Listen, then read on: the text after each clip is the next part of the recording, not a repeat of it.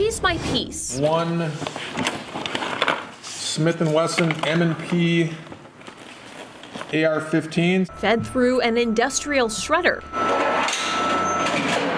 Kenosha police destroyed the AR-15 sight and magazine Kyle Rittenhouse used when he shot 3 people, killing 2 of them in Kenosha, August 2020, in which a jury decided Rittenhouse was acting in self-defense. 12 News was not allowed to be present when police destroyed the gun 2 weeks ago, but did obtain video through an open records request Friday showing police shredding the gun at the state crime lab in Milwaukee. Rittenhouse initially fought to get the gun back, saying he wanted to destroy it himself, but reached a deal with prosecutors for police to do the job instead. The gun never to be used again or become a piece of memorabilia for the man who originally bought it. We did not want the gun being returned to Dominic Black and then having him sell it as Kyle Rittenhouse's gun, like has happened in other famous cases.